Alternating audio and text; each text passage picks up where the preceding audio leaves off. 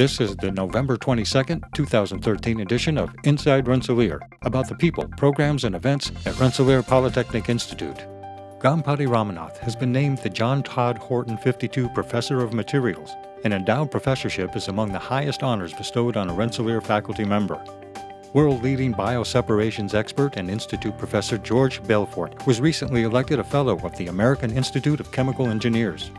The Jefferson Project at Lake George is building one of the world's most sophisticated environmental monitoring and prediction systems, which will provide scientists and the community with a real-time picture of the health of the lake. Starting next week, scientists will use a combination of sophisticated aerial and boat-based surveying techniques to create a high-resolution contour map and images of the lake bed and surrounding mountains. Residents and visitors at Lake George will see a combination of survey boats and aircraft collecting scientific data. The study will not impact the lake or disturb its ecosystem. The National Science Foundation has awarded a 5-year, $5 million grant to Rensselaer and partners to expand United States leadership and engagement in the international data community through the Research Data Alliance. Professor Francine Berman is the chair of RDA US.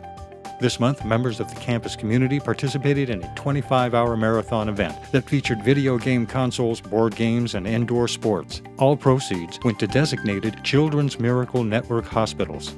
Last month, the Society of Hispanic Professional Engineers and the RPI Engineering Ambassadors teamed up and traveled to Amsterdam High School to participate in an event supporting science, technology, engineering, and mathematics education and careers. The Rensselaer Hartford campus is updating its Master of Science in Engineering Science program with 3 new concentrations: Energy Systems, Environmental Health and Safety, and Sustainable Development, all being offered for the spring 2014 term. The inaugural Pumkin Chunkin competition, held November 2nd, was hosted by members of the Rensselaer Student Chapter of the American Society of Mechanical Engineers. ASME hosts a series of national competitions throughout the year. Teams were invited to construct launchers to see who could launch their pumpkin the farthest across 86 Field, with hopes of being crowned the RPI Pumkin Chunkin champion. The Rensselaer Polytechnic Institute Athletics Hall of Fame has inducted 6 new members. The former student athletes were inducted during reunion and homecoming weekend. The November 9th football game marked the annual Military Appreciation Day, held in conjunction with Veterans Day. Numerous events were set up by the Rensselaer ROTC and the athletics department.